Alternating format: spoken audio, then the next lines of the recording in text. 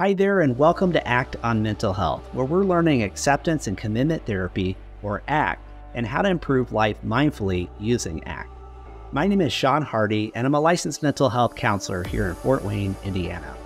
A few years ago, I discovered ACT while in graduate school and gravitated to it as a therapy that works unlike any other therapeutic approach. ACT combines science, philosophy, and spirituality in a unique and powerful way to help people get unstuck and move forward toward a life that matters. What I like most about ACT is that it's an experiential form of therapy where we come to learn by way of experience, whether that's through metaphors or guided exercises. Now, chances are that if you're struggling with anxiety, you've tried many things, including therapy, self-help books, positive thinking, religious practices, not to mention all of the negative things you may have used to manage anxiety. While each of these positive approaches have their place, anxiety is kind of like Jason from the Halloween horror movies that always seems to come back no matter what you throw at it. If you'd like a primer that goes more in depth on what anxiety is and some exposure-related techniques, I have a video that explains these in greater details here. This series, ACT for Anxiety, is going to follow the 6 core processes of ACT and has an accompanying resource that has much more resources and worksheets to practice on your own. These are available on my website, seanhardy.com, for free. If you haven't already, go ahead and hit the like button and subscribe. These tell YouTube that this is something that others need to see and helps this channel reach others who may want to learn ACT too. Acceptance and commitment therapy is an evidence-based approach. It comes from a scientific model that builds on other cognitive and behavioral therapies. It approaches thoughts and feelings as events that can sometimes get in the way of living the life that we value. We often get tied up in our worries and thoughts. Although some of these things our mind tells us can be helpful, others can be distressing, like, I'm such a failure, or everybody's staring at me, which leaves us feeling down, angry, or anxious. Very often, we try to control our difficult thoughts and feelings. This could be trying not to think about them, withdrawing from social situations, drinking more than might be good for our health, distractions, self-harm, and many more. These strategies may appear to work in the short term. However, how many of these solutions help in the long term? If you find yourself using such strategies, you may also find yourself having to keep going back to them repeatedly, feeling stuck in this cycle. The fact is that some of our coping strategies can add to our problems or create entirely new ones. What we try as a way of managing difficult thoughts, memories, images, and feelings can be unworkable. For example, an individual who thinks that everybody is staring at them may try to control this by avoiding going out to being around people. Although on the surface, this could look like a good strategy to avoid that difficult thought, it could lead to social isolation in the long run. In ACT, the aim is not to change the content of distressing thoughts or to reduce difficult feelings.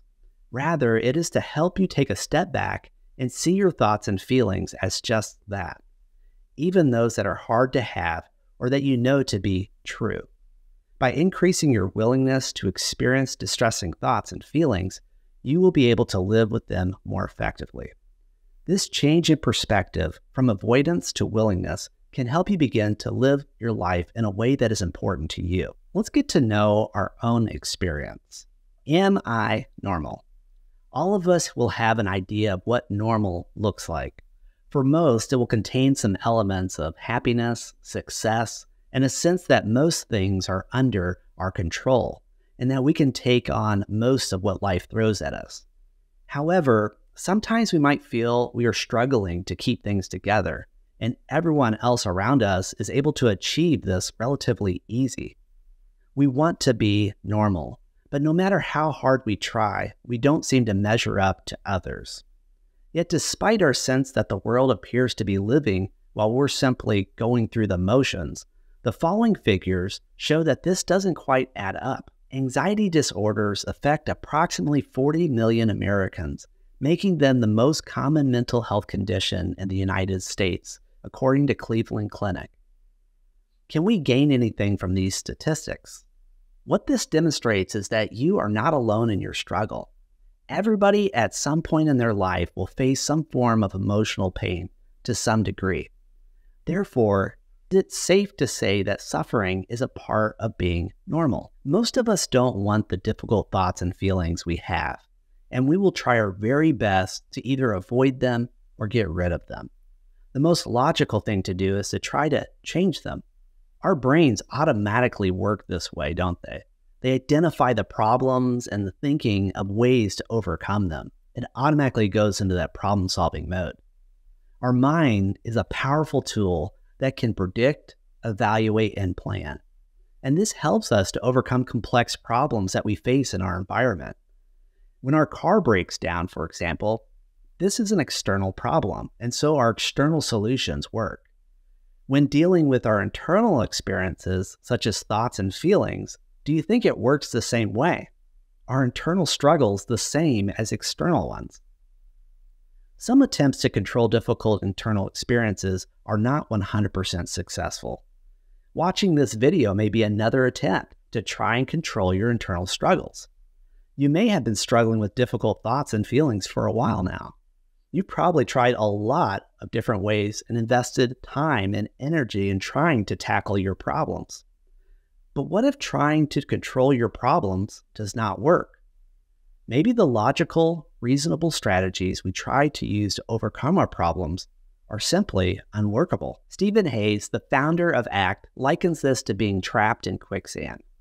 In this instance, the most logical thing to do would be to try and escape.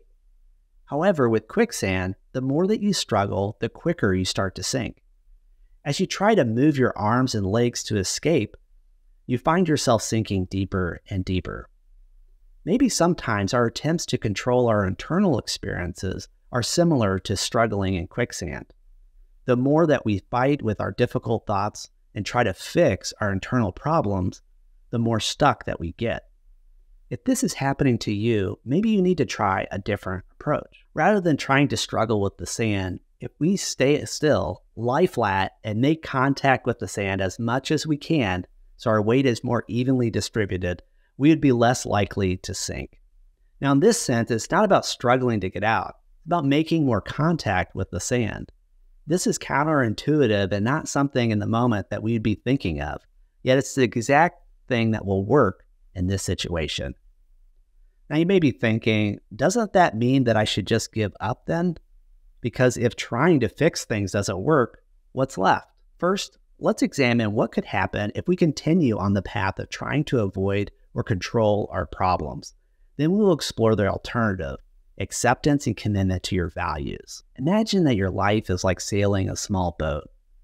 During your life, you have picked up the skills necessary to sail your boat and have a sense of where you're taking it. At some point, you learn that waves may wash over the boat, and you find yourself with wet feet. You've also learned that when there's water around your feet, you use a bailer to remove the water. So you learned about the bailer, but when it's not needed, it has been put away in a locker.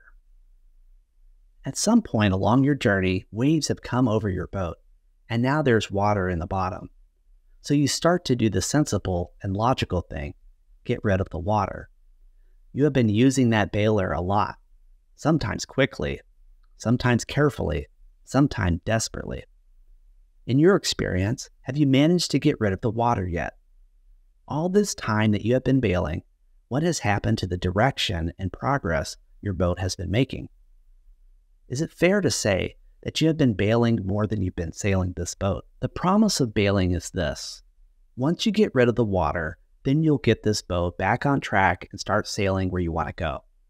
But what if you were able to let go of needing to get rid of the water, instead begin to look up from the bailing and choose a direction you want to take? The question to ask yourself is this: would you rather have a boat with only a little water in the bottom, but it's drifting and you are not choosing the direction you sail? Or would you want a boat with water in the bottom, maybe so much water that you could wonder how it's still afloat, but you are still taking this boat, however slowly, in the direction that you most want to go? We will explore what direction means later in this series. This involves living toward your values, the things that are important to you, and setting achievable goals along the way. By now, you may have noticed that some of the ideas mentioned in this video may not have been what you were expecting. You may have been expecting strategies and tips on how to feel good and be positive. However, this series is not about that. This series is about changing your relationship with your thoughts and feelings, a perspective shift. Some of the concepts may seem odd at first. Some ideas may be exact opposite of what you would typically try. All I ask is that you're willing to give it a try. Now, at the end of each video, I'd like to give you something to practice during the week. For this week, reflect on how much time you've spent bailing the water out of your boat. What things do you do to get rid of your difficulties? What would it mean to stop dealing with this water? Spend this week noticing when anxiety or other difficult feelings arise, and watch how you react to them. Do you take your hands off the wheel and start dealing with it again? Don't change anything just yet. Just notice. On my website is a diary that will help you to note down what you did in response to your anxiety or other feelings this week. Familiarize yourself with this now and take a few minutes, maybe at the end of each day, to fill it in. This will give you a record of how the week went. Again, this is not about trying to change anything just yet. It's about noticing what you do when faced with difficult feeling. That's it for this video. Thanks for watching, and feel free to leave a comment or share with someone that may benefit. Remember, your journey towards a more purposeful and mindful life begins with a single click.